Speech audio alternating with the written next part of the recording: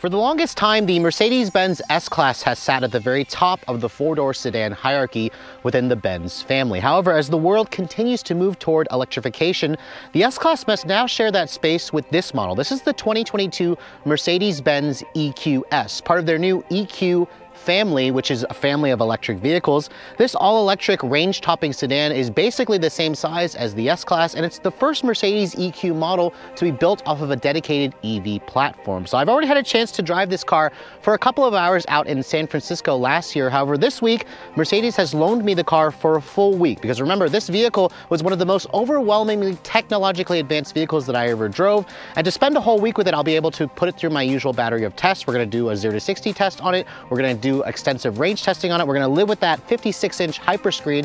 At the end of this video, I'm going to find out, has Mercedes managed to build the ultimate electric luxury sedan? Stay tuned to find out.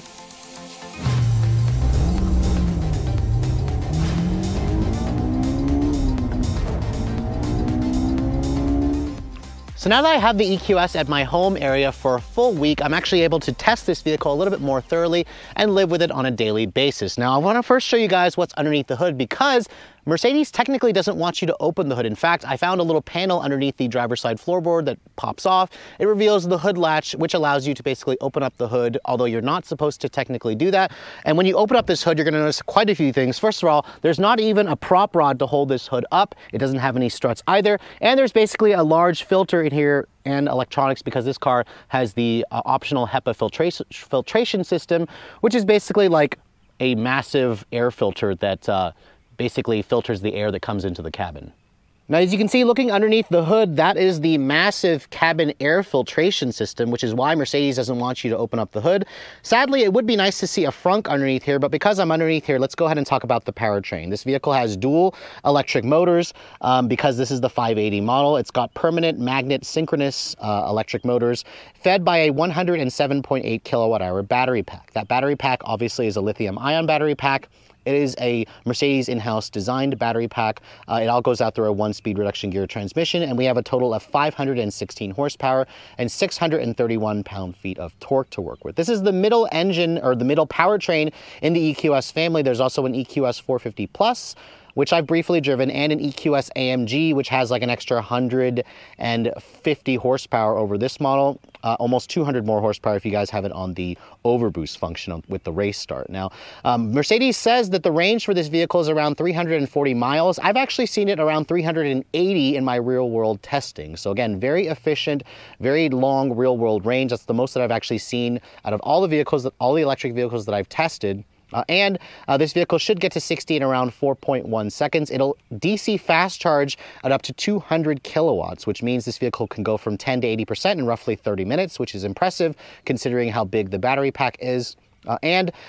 Top speed is around 130 miles an hour. Now, if you guys require more speed, the AMG version will basically drop that 0 to 60 time to 3.4 seconds, and you'll also reach a top speed of 155 miles an hour. But overall, this is going to be quick enough for most people. Even the 450 Plus, which is a single motor rear-wheel drive model, will still do it in around 5.5 seconds. But let's go ahead and close the hood and take a look at the styling of this vehicle, because the styling is definitely controversial for the EQS model. This vehicle kind of has like a jelly bean shape. It almost looks like a bar of soap, a melted bar of soap, and it all looks like this for a reason. Mercedes says the madness behind the styling of this car, which again has a very short overhang, a very short hood, because of aerodynamics. They wanted this thing to be the slipperiest vehicle in the industry, and they actually did claim that for a short amount of time. I believe the Model S Plaid now is slightly slipperier, but I'm not entirely sure. There was a time where Tesla was behind this car, but at 0.20 coefficient of drag, it is still among the slipperiest cars out there in terms of aerodynamics. Now let's go ahead and take a look at the front fascia of the EQS 580, because you can see it has no grille, obviously. It just has a kind of plastic area here with the kind of like three-pointed star, or at least part of it, in the actual grille with an interesting texture. You can see there's the Mercedes logo that's kind of proudly in the front and center there. And then you have the digital projection LED headlights. These are full LED headlights. These headlights actually have the ability to project symbols onto the road, which does look pretty cool. That feature has become legal in the United States, although they're still kind of working around to make it finalized, where it'll come with an over-the-air update where it'll actually will project everything at some point. You can see there's also a digital light bar, LED light bar, that goes that connects the headlights together. It goes right above the grille. These are LED low and high beams, LED turn signals. No fog lights on this vehicle, but you can see there are some functional grille openings over here. This right here is also functional, although some of the black areas there are not functional, but you can see it's got integrated parking sensors. And overall, this particular one that I'm showing you is painted in twilight blue.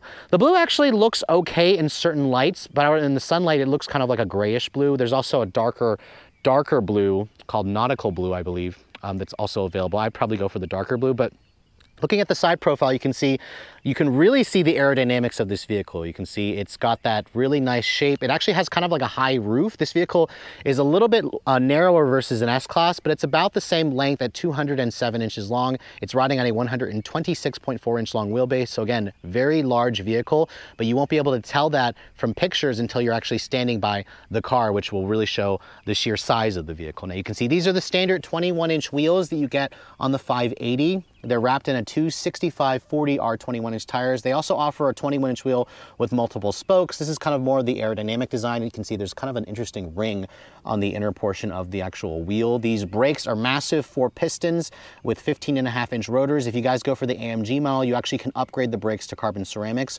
with a 6-piston caliper on a 17-inch rotor, which is, again, huge.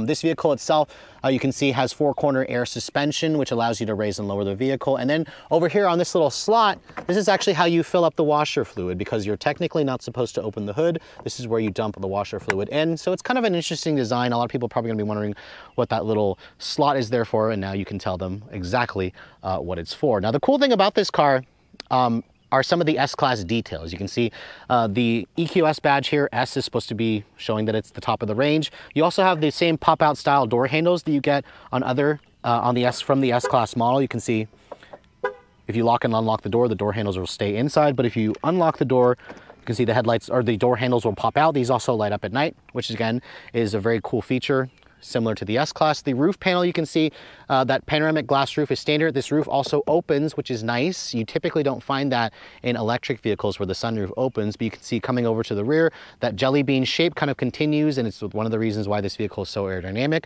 If this vehicle is too big, Mercedes just released the EQE, which is basically this car, but 10 inches shorter. The front looks slightly different. The rear looks practically the same. My tester has a body colored rear spoiler here, which is nicely integrated. You can see there's EQS 580 4Matic badge, although 4Matic is quite different versus the other 4Matic gasoline powered Mercedes models, because this is basically dual electric motors. And then if you're looking for the charge port, it's actually located over here on the passenger side rear. You can see DC fast charging comes standard. This vehicle runs on the 400 volt architecture, which means it'll accept up to 400 kilowatts or 200 kilowatts of DC fast charging. Not quite as fast as the Porsche Taycan or the Audi e-tron or even the Hyundai Ioniq 5 and Kia EV6 and Genesis GV60. Basically, you can go from 10 to 80% in about 31 minutes, or you can also charge on a DC fast charger in around 10 hours. Remember, this has a massive 107.8 kilowatt hour battery pack. Mercedes may offer a 90 kilowatt hour battery pack on the standard version at a later date, and it also will help drop the price of the car a little bit. Now, looking at the cargo area, you can see this is a sedan on the outside, but it's actually a hatchback. And because it's a hatchback, you get a ton of space in the trunk, around 22 cubic feet of space. You can see it's really nicely finished as well with all the carpet and the metal kick plate over here. There's also some really nifty underfloor storage over here, which again, you can put the mobile charger in there. You can hide some things. If you fold down those seats, it actually expands it out to 62 cubic feet of space. That's more than most compact SUVs. So again, even though this is a sedan, it's an immensely practical vehicle, and I love the fact that Mercedes made it an actual hatchback versus a traditional sedan. So moving on to the interior of the EQS 580, I want to first show you guys the key fob for this vehicle. You can see this is the newest key fob that I showed you on the new S-Class as well. It's a very heavy, sturdy key that's a little bit on the larger side, but you can see it's got the usual buttons. You can also access this car through the Mercedes Me app, which I don't have access to because this is a press vehicle. But looking at the interior, you can see my tester has the AMG line Sport package, which also includes the upgraded Nappa leather, which has like a gray, brown, black two-tone finish to it, along with that light gray steering wheel. It's a very nice looking interior, especially with the brown and the two-tone, and also has the upgraded wood trim here, which looks and feels and smells real. It's a very nice looking cabin, especially when you're looking at it from a glance. This is a really, really impressive car. It's going to outmatch any Tesla, although I haven't had a chance to spend some time in the updated Model S or the Lucid Air. That's something that I would probably also consider direct competition. You can see the seats, they adjust in like 18 different ways. These are heated, ventilated, and massaging. The headrest even adjusts forward and back and up and down electrically, which is pretty nice. These seats look great, but surprisingly, the comfort isn't as good as the last S-Class that I drove. So make sure you try the seats out for yourself and see if they are comfortable for your specific body. You can see the door panel has this really beautiful leather stitched material. This is actually not leather, it's a synthetic leather. You can see you have more of the touch sensitive controls, 3-person memory seats. The Burmester premium sound system is also standard. That's the 3D sound system. It sounds incredible. And then you have more leather over here. Down on this area here, it is also a soft touch material, but I believe on some of the S-Class models you can get it with full stitching on the lower part of the door panels, which again shows you that the EQS's interior isn't quite as nice. Now stepping inside, you can see the step-in is pretty low, what you'd expect from a sedan, and you can see this model here comes with the 56.7-inch hyperscreen, which really, really looks impressive. I'll be curious to see what it's like to live with on a daily basis. As I shut the door, one thing I'm going to notice, the door has a solid thunk. However, I am noticing a couple things. First of all, there's a little bit of a creakiness from the door panel when I'm pulling on it. And then this car doesn't have a soft closed door, which at this price point, it's a little bit unacceptable that there's no soft closed doors. And I know I'm kind of nitpicking there, but if you guys have driven or lived with an S-Class, you're going to notice that right away. It's kind of a cost-cutting omission that they shouldn't have done, especially considering this is supposed to be an S-Class that's electric. Now, turning the vehicle on, the start-stop button is actually right here in the center. And you can see when you turn the vehicle on, it has the, typical Mercedes chime. It's got these beautifully impressive screens. It's actually comprised of 3 different screens. That's what the hyperscreen is about. You have a 12.3-inch display here. You have a 17.7-inch display over here. And then you also have a 12-inch display over here on the passenger side. I'll have to get into the passenger seat to show you what that looks like later on. But you can see this interior looks very impressive. It takes a second for it to start up when you first turn the vehicle on. You can see I'm waiting, and it's telling me to wait for a second, but you can see once it loads up, this screen here is bigger than what you're going to find in the Tesla Model S, and I believe the Lucid Air as well. It's a very impressive looking singular piece of display. This is basically one big piece of glass that's comprised of 3 different displays. So again, that looks very impressive. What's even more impressive is when you go to the CarPlay. Go to the CarPlay, you can see it's not loading. It did this to me a couple times where it takes a second, so maybe it'll load up later on. But you can see there's the GPS function, which is wonderful. It's a huge screen. You can see there's the other apps that you can go to. If you want to go turn on the massage, you can see the massage is right there in the comfort. You can go here to classic massage, turn that on. You can turn on the intensity on and off, or low and upper and lower, and it all works fairly well. The seat also has different adjustments for the kinetics, the lumbar, the side bolstering, the heating settings. The ambient lighting in this car is also gorgeous. You can see some of the ambient lighting, even though we're in the middle of the daytime. It looks even more impressive at night, where you have lighting in the vents, you have lighting everywhere.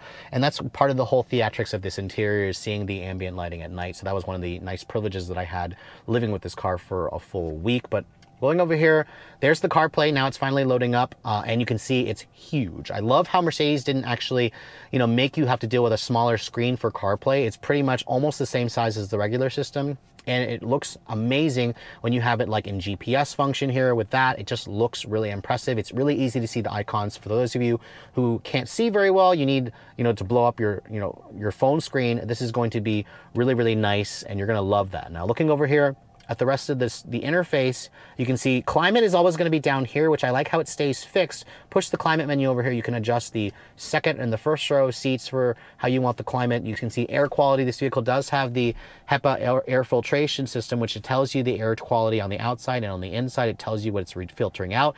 What this one here is missing, however, is the fragrance system. I don't know why this one doesn't have that. Usually you'd have an option here to turn on the cabin fragrance, which I've tried in the S-Class, but this one here doesn't have it. It's supposed to have it. I'm not entirely sure why it's lacking that feature, because my tester is a fully loaded version, but it may be because just of the chip shortage. Now, looking over here, on this screen, you can see you can show things like your information, like the energy flow, vehicle information here. It shows how much throttle and brake you're giving it. Going back to the home display here, there's also an EQ function that shows you how much battery percentage you have. You can adjust the charging. You can open and close the charging socket flap. You can see there's your range. It shows you what's sucking up the range, and it shows you your consumption. So this is all really cool stuff.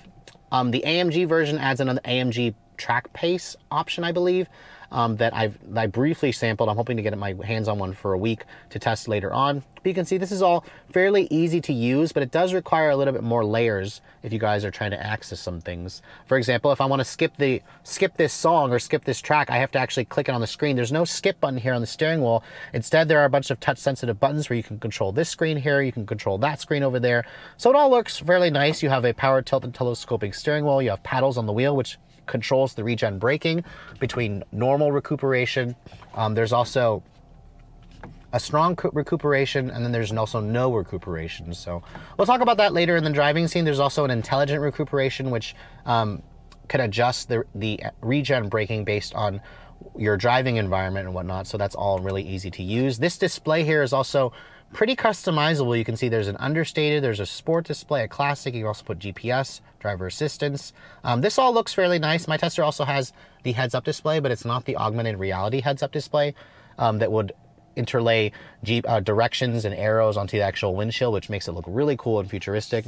Love the wood grain over here, along with the leather stitching on the upper part of the dash, although this is not real leather, it's a synthetic leather. This is also a faux stitching over here. It's not actually real stitching, which is kind of disappointing in a car that's supposed to be an S-Class. But you can see, open this up, 2 USB-C charging ports, there's a wireless phone charging pad, 2 cup holders over here, which you can adjust, and you can put them away if you want to turn this into a big storage bin, which is nice. There's a fingerprint reader over here, which will load up your different driver profiles when you have it set. You have your driver selector mode over here. We can see there's an eco, comfort, sport, and then an individual mode, which the car itself has so many different ways that you can custom tailor it. And you can also adjust the noises that it makes, which I'll show you guys later on in the driving scene. You can see over here, going into the settings, going into driving, going into vehicle over here. There's a sound experience. There's silver waves and vivid flux. I actually really like the vivid flux sound effects that it makes. Really, really Star Trek-y and futuristic. Open this up, you can see pretty decent sized center console. 2 more USB-C charging ports in there. More of that faux leather with the padded area here where it's nice and leather stitched. Over here on the glove compartment, you can see there's a button you can push that will open up this glove compartment. It's a pretty big, deep glove compartment with a, it's got damped, it's lined with felt. It offers pretty good amount of storage. Your hazard switch is over here. This panel right here, you can see, is your volume control. You have to push that button down. No actual volume knob, which would be nice if they included a volume knob. There's also a mute button over here. Above me, you can see big panoramic glass roof. This roof does open. It has a power retractable shade, so you can shield out the light if you guys don't want that. You can also open this up completely over the front seats, which is definitely nice. You have to kind of swipe over there, which again, the swipe control is kind of a nice gimmick, but it's a little bit finicky to use at times. But you can see once I open it up, it lets in a ton of light, which is one of the only reasons why you buy this car. Most EVs don't allow you to open this. However, this doesn't open up any larger than that. So I was kind of disappointed. I wanted it to open up a little bit larger.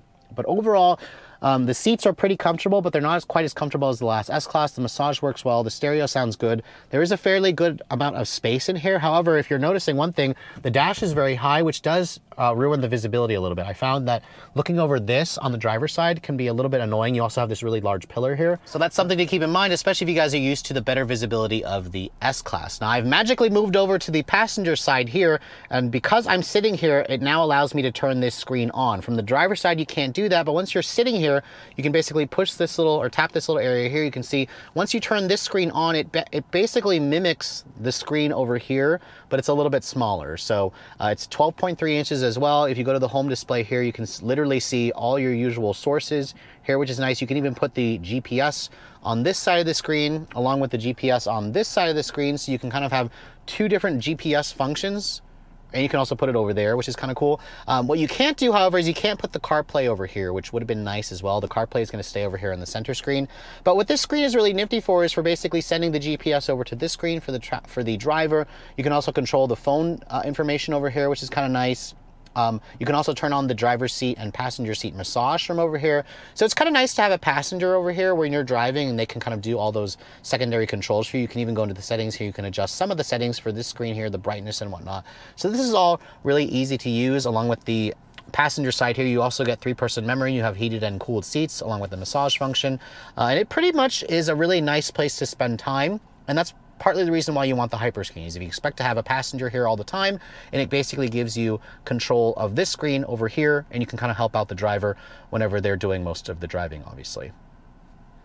Looking at the back seat of the EQS, the one thing that Mercedes hasn't disclosed, however, is the rear legroom figures. I actually couldn't find that when I was looking on their media site, but you can see here, this looks like around 39, 40 inches of legroom. It should be a little bit less, within a couple inches less versus the S-Class, but you can see it's still a very nice place to spend time. You still have beautiful materials back here with that synthetic leather, more of that beautiful wood, the metal speaker covers. You also have heated and ventilated seats back here, which is standard on the 580 model. My tester is missing a rear seat upgrade package for like $1,700, which would also include massaging rear seats. But getting back here, you can see this does require you to duck your head a little bit because of the sloping roof line for aerodynamics. Getting back here and shutting the door, you can hear the door has a nice solid sounding thunk. Again, still no soft close feature. That would have been nice to have a soft close feature. But you can see, love the kind of rose gold copper accents that you find throughout the cabin here. The floor here is not completely flat, but it does make for getting 3 people across here not bad. You also have quad zone climate control over here, which is nice. More rear seat air vents along with vents over here. This center console area, you can see when you have it up, it just looks like any other seat. But if you want to fold it down, it basically gives you a wireless phone charging pad, a little bit of storage over here.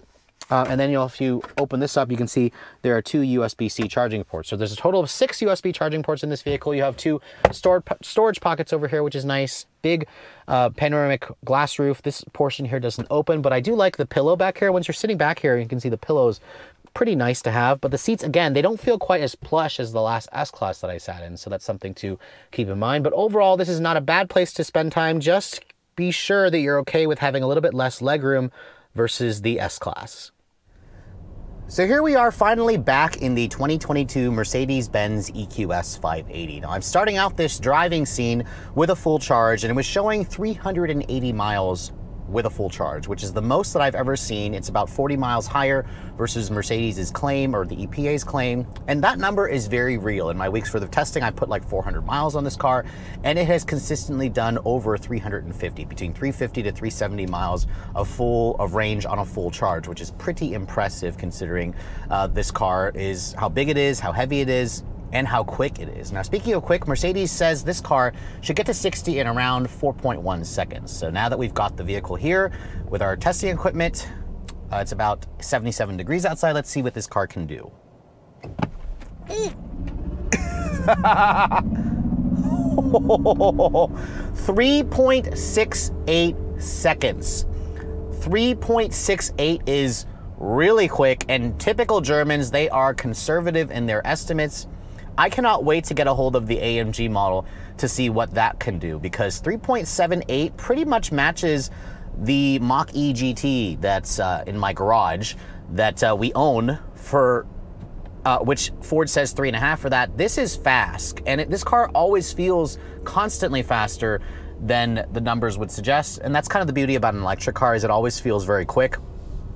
And it doesn't feel like it kind of gives up any power even at highway speeds. And that's kind of the beauty of a vehicle like this, or any type of electric vehicle, is it just has instantaneous torque. Now let's go ahead and see what we can get here on this strip. Floor, there's no launch control, just put your foot down. 3.83, and this is with it going slightly uphill versus more level back there. So God, this thing is fast. The AMG model should be able to do it in the low 3-second range. I would estimate it's about a second faster, almost a second faster. But this car will put a huge smile on your face. It's just uncanny to me how quick a vehicle this big and this heavy can accelerate from 0 to 60, and it's just unreal. Now, its top speed is around 130 miles an hour, and let me tell you guys, on the highway, this thing cruises like you'd expect a German luxury car to. You don't feel the sense of speed. It wants to keep pulling and keep pulling. And I suspect it'll probably reach, you know, way past 130 miles an hour without the limiter that's on it. But anytime you put your foot down here, I love the sound. This is the Vivid Flux sound, and the sound is really interesting. It's very futuristic. It's very Star Wars-y, and it's a really cool sound. It just kind of adds to the drama of this thing. It just has instantaneous thrust every time you put your foot down, and it's so smooth. The ride quality in this car is very smooth. It's very quiet on the inside. There's no gears to deal with. So you can basically just do this and just piss off your passenger anytime you want. So yes, as an EV, this car excels. It feels faster than its numbers would suggest. It's so smooth, it's so quiet. I'm sitting here getting a massage. The one thing where this car, I believe, is a huge miss, and this is on Mercedes, is the regenerative braking. Every time I have it in strong recuperation, you can adjust it from normal to no recuperation. There's also an intelligent mode. The brake pedal will move to match where the system believes that the brake would be if you were using the friction brakes. And it's definitely strange. It takes some getting used to, but what I don't like about it is it makes it difficult to brake smoothly with this car when you have the brake pedal, you know, pushing itself down when it's in regen, like right now, and then I go and I reach for it. First of all, you have to remind yourself the brake pedal is not where you expect it to be. And then when you need to push on the actual brakes, it takes a second for it to engage the friction brakes. It's a very odd feeling, and I found that the passengers will be jerking their heads around because it's difficult to stop this vehicle smoothly. I also had to do a couple of emergency stops, and it was, again, really, really odd. The ABS would kick in very, very abruptly, and it was difficult to be smooth. So I'm just not entirely sure that's a good option. I think Mercedes needs to rethink the whole brake pedal that matches where it thinks it's going to be from the regen braking, and just make it more conventional in that sense. But other than that, what I love about this car, again, is the four-wheel steering. Every time I turn the wheel, you can feel that back end turn the opposite direction at lower speeds, and it actually makes the back end kind of fling around, and it makes this car have the same turning radius as a Mercedes-Benz A-Class, which is kind of like a Honda Civic or a Toyota Corolla. It's really, really strange to be driving a vehicle that's this long that turns on a dime. I actually look for reasons to go to make a U-turn in this car because it's just so cool. But the other benefit is at higher speeds, the wheels will turn in the same direction as the front wheels, and it really makes the stability even better. It makes this car feel so sporty, surprisingly, even though we've got this soft and floaty ride, which isn't too floaty for me. Some people have complained that it's too floaty, but you know what? I think it's actually a really great ride quality. But this vehicle turns on a dime. It handles really well. It feels very stable. But you do feel the weight. You constantly feel the 6,000 pounds that you're pushing around, but at least it's low down in the chassis because of that big battery pack that lines the floor. The regen braking in this car also does provide near one-pedal driving experience. The automatic intelligent braking is interesting because right now I have it in intelligent. It doesn't actually brake the car until it sees a car in front of you. Then it actually will do the strong regen braking. So that's something that's kind of interesting. It takes some getting used to. The steering in this car doesn't really provide much feedback, but it's quick and responsive. The seats are also very comfortable. Visibility in this vehicle could be better. I don't like this really tall dash here that just kind of makes it feel like you're trying to see through like a mail slot. You also have this very big A-pillar here. The view out of the back is good, and this car is just so quiet. The tech can be overwhelming to live with, but once you kind of get used to it, I found that it does work fairly well. The voice commands also work well. The zero layer thing here on the screen where it kind of puts the icons that you constantly use in the lower portion of the screen, it also works okay, but it's still not the best. I still also would prefer a traditional volume knob and a tuning knob and a couple of shortcut buttons as opposed to all these touch sensitive buttons. And I really want there to be a skip button on the steering wheel when I want to change the music. I think that's annoying how I have to go into the touchscreen here. It requires you to take your eyes off the road. But other than that, you know, the real world range of over 350 miles, the quiet cabin, the luxurious ride quality, the comfortable seats, the instantaneous thrust, this thing is incredible to drive as a daily. And it does make me feel like I'm piloting an electric S-Class, aside from the fact that it is missing a couple of upscale features, you know, like the soft closing doors, the air fragrance system, the rear sunshades. This cabin does get very bright in here. You can close, obviously, the sunroof, but it would be nice if there were some manual sunshades for the back windows to kind of help, you know, block out a lot of that light. But overall, very impressed with this car. It is among the quickest EVs that I've ever tested, and way quicker than its numbers would suggest, at least quicker feeling. And the real world range is also super impressive. So as their first vehicle that's a dedicated EV platform, this car is impressive, but I am looking forward to getting my hands on the AMG model for an extended period of time because I want to see just how much quicker that vehicle is. So after spending a full week with the flagship Mercedes-Benz EQS 580, I am simply blown away with the amount of technology that Mercedes has thrown into this vehicle. Remember, it's the flagship of the Mercedes EQ family, so I wouldn't expect anything less of all the tech. The 56-inch hyperscreen in this vehicle is immensely impressive. I mean, it does take a little bit of a learning curve, but after spending a week with it, I was able to figure out most of it. I do think that Mercedes has a little bit of work to do with the software of it. I still think it has too many layers to kind of go into the system to make a few adjustments. It does have that zero layer capability, but I found that it still was a little bit finicky at times. It also was a little bit slow at startup. When I first turned the screen on, it would take a second for it to load up. Thankfully, the wireless Apple CarPlay pretty much worked flawlessly. The passenger side screen was actually a useful thing whenever you were sitting on the passenger side, where you didn't have to reach over to the center screen, which can actually be a far reach because of how vast it is. And I also think that some of the touch sensitive controls, they should give back a knob. There should be a volume knob in the actual controls for the center display. And the touch controls on the steering wheel are a little bit finicky. There should also be a skip button on the steering wheel when I want to change music tracks. I shouldn't have to kind of use the little touchpad and then scroll over. It's just a little bit too much extra steps for something that should be a little bit simpler. The interior itself does have a couple of cost-cutting or corner cutting compared to an S-Class. I'm surprised this vehicle doesn't have soft closed doors. It doesn't have any power retractable sunshades for the rear windows or for the back windows, which is slightly annoying. And this model here is missing the air purifier, the air cap, the fragrance system that you get on some of the other trims, and you also get on an S-Class. I'm not entirely sure why this is missing it, especially since this model here is a fully loaded version. But there are certain aspects of the interior that do feel like it's not quite up to the S-Class snuff, especially when you're looking at the back seat and you're looking at the seat comfort. But other than that, the technology in this car is immense. The electric capabilities of this car, nearly 400 miles of real-world range was very impressive, and 0 to 60 is also right where Mercedes says, slightly under 4 seconds, is also very impressive.